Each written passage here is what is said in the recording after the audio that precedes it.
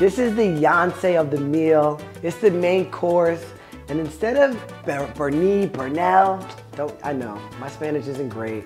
It's just not, you know, I wasn't paying attention when I was younger, but I was paying attention to the flavor in the kitchen. So I'm gonna give you Pernil, but with lamb this year. And you can still get that golden, crispy chicharroni top with that sofrito in the middle, that onion garlicky mix with the citrus. I know it's intimidating, but come on, we're gonna jump right into it. To get the skin nice and crispy, equal parts baking soda and salt.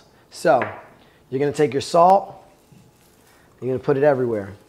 Get it all in there.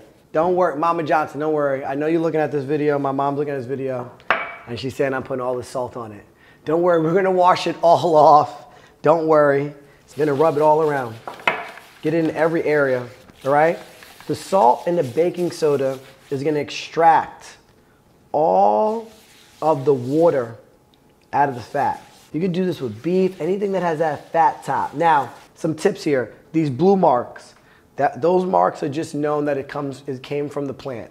That's what these blue marks are. I've cut some of them off, but it's just ink, it cooks away, it's edible. So I'm gonna stick this in the fridge for 1 hour, and then we're gonna roll this lamb up with the sofrito inside. Yo, where's my coquito? Oh, yo, let me go get my coquito. Yo, somebody's messing around with me. Let me get my coquito right here. Come on now, you know the holiday season without coquito. And as you keep cooking, the glass keeps getting bigger. Later. All right, so look, I just rinsed it off. Gonna bring it over here, pat it dry, nicely dry. Then we're gonna get some nice parchment paper. Get some little bowls to hold the ends so they don't roll up on you. And we're gonna flip this lamb over right here. Oh, look how beautiful and fresh that is. The freshness of the lamb. Some salt, a little salt there. That sofrito, you wanna get that sofrito in every area, okay? If you don't feel like your spoon can get it in there, get your hands in there, get it in there. Now we gotta tie. We're talking about tying up this lamb. So you need some butcher twine. And the reason why you want to use some butcher twine is it's gonna allow for the lamb to cook nice and evenly. It's the holiday season, you can get everybody involved. You can do it yourself. I'm gonna show you a quick, easy way. So take the parchment paper and you're gonna roll, right? And you wanna try to roll it. You might make a little mess, all good. That's gonna help you roll it really nice, okay? Then, you're gonna take your butcher twine. We're gonna go this way. Now listen, I haven't done this in a long time. We're gonna come in the middle like this. You're gonna do the loop around the bottom. Here, okay, pull it tight. And then you're gonna do another loop from the opposite side, and you're gonna come underneath. All right, so you come underneath with the first one here. Under, under, under, under. Ooh, we got under. Where are you? And then, make sure you get under there. Get under there. And then you're gonna tie it. If you're a Boy Scout, Girl Scout, you could do that fancy slip knot. If not, you could just tie it like your shoes. So that's one tie. You got that excess string. You're gonna come under the bottom again. Make sure you get it under the bottom. You want it nice and tied.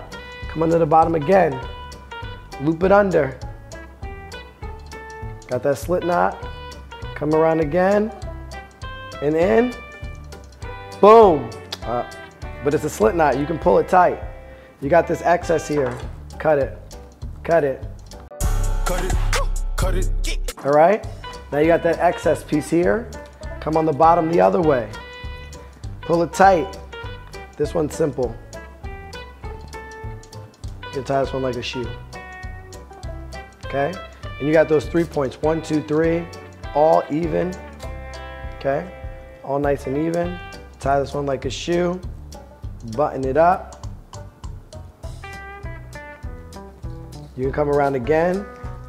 If let's say that corner right here, my corner right here is not tight enough, come around again. So this is really all the work, right? The sofrito you've done, the lamb, you just put some baking powder and soda on the skin so it can be crispy. The hardest part of this is literally tying it up so it can roast nice and even. And who doesn't like to tie it? Maybe you have such a big family, you need 4 or 5 of these. You can have different people tie it up and see who tied it up the best.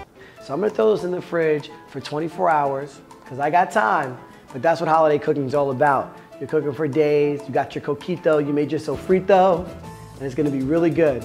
When you throw it in the oven, you throw it in the oven at 325 degrees for 3 hours. The skin's gonna be crispy. It's gonna be juicy in the inside. Trust me, trust me, trust me. But we all been waiting for it. The Yonsei of the table. I told you, let the oven do the work. Look how nice and crispy the skin is. Just pull back those strings. It's so nice and crispy. You can cut down right here. Oh man, look. Where's Jay-Z when you need him? Wish you had a fork. Oh, look at that. Look how tender it was. It's just falling off. And then you can get some of that arroz con gandules right here. Put that right on the plate. We're gonna call this sofrito lamb, Pernil style, with arroz con gandules. I'm telling you, you're gonna love it. It's gonna be amazing. And just keep coming, just keep cooking with me on a JJ Christmas, because it's amazing bringing my family into your home and keeping up my Afro-Latino traditions at the table.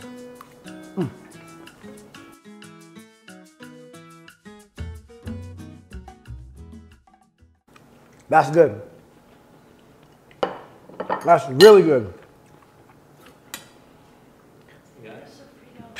That is amazing. If you want a slice, get one now. Look how tender that is. It's crazy how tender this is. Woo-hoo-hoo. Crazy. That's beautiful.